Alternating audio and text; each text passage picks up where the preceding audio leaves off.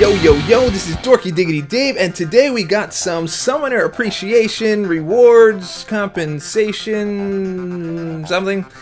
Whatever you want to call that. It's something special. This actually looks really good. So they've been working really hard to squash the bugs, and they're mostly gone. There's still some that are coming around. I think it's always going to be an ever-evolving type of thing. But we've got a schedule. We got a schedule of compensation for the Summoner Appreciation event, which starts today. So if you haven't already jumped into that gold realm, you need to jump in there, get it done, because those things are awesome. If you ever have trouble upgrading, it's usually because you've either run out of gold or you've run out of ISO or something like that, and so you gotta jump in there, get as much as you can. So the weeks are basically starting on the 5th and basically, you know, every single week afterwards. So here's what's happening today. You've got a global XP boost.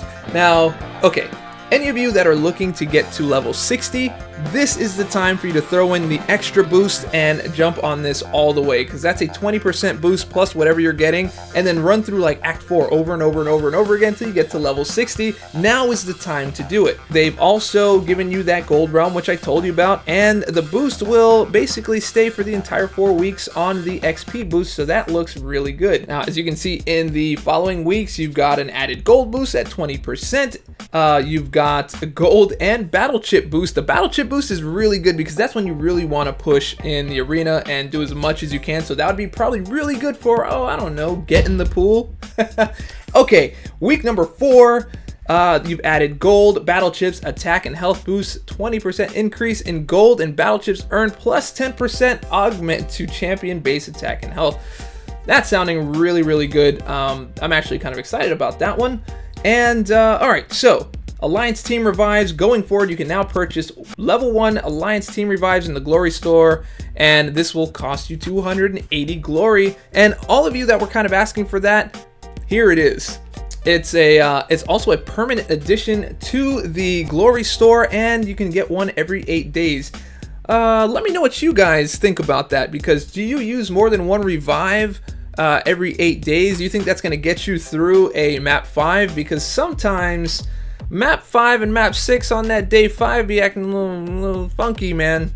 That weird AI that they got. But anyway, I like the idea that they are making map 4 and map 5 free. I play a lot of map 5, but also the reduced cost of map 6 really is going to give a lot of alliances some opportunity to get some T4CC and get themselves into that prize pool. So good stuff. And we already talked about the Halls of Fortune quest, so get in there and grind that out. Anyone who's having issues with gold, like I said earlier, you need to get in there and get that thing done. And they've given us a little bit of the previews of what's going on in the next week. So Mastery Cores will be available on the 22-hour solo event rank rewards. Also, the cost to rank up a mastery for this week will be free, which is also awesome. Because I like to switch around my masteries and try different things out. So that's going to be pretty cool. Week 3, donation bonuses. We will donate an extra 20% of all currencies donated to your Alliance Treasury using units during this week. So one unit will grant 120 gold in your Alliance Treasury instead of 100. So I don't know how many of you use units to do your donations. Let me know, because I very, very rarely ever do that, if at all. So let me know your thoughts on that down in the comments. And the week 4 is looking like you can trade 5 level 1 Alliance Quest health potions for 1 level 2 Alliance Quest health potion, and 3 level 2 Alliance Quest health potions for 1 level 3 Alliance health quest potion. That's a lot to say. Let's simplify that. Basically, you can trade in 5 level 1s and get 1 level 2, and you can trade in 3 level 2s and get 1 level 3. Wow, that's a mouthful. Crazy. And we've got a special 7-day Summoner Appreciation login calendar with all of that sweet, sweet loot. So we're gonna have to wait to see what that is, to see how exciting that actually will or will not be. Who knows? And are you guys satisfied with what has happened here? Are you satisfied with this compensation? Do you think it's enough? Do you not think it's enough? Me personally, I I wasn't rocked too much by the double evade. I mean, I got slapped down a few times. Actually, I got slapped down live one time. But my alliance was pretty resilient in getting things done as well whenever I couldn't. So I'm not sure how it was for you guys.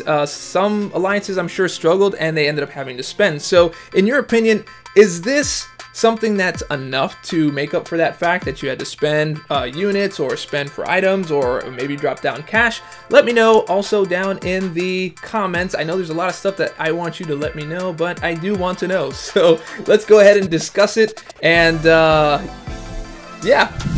Once again, this is Dorky Diggity Dave. We just kind of went through this whole announcement for the Summoner Appreciation Week, and so again, let me know your thoughts down in the comments. So if you liked the video, go ahead and click subscribe, click like, leave a comment, share with your friends, share with your mama. All that stuff helps me out, and remember, stay dorky, and I'll catch y'all on the flip.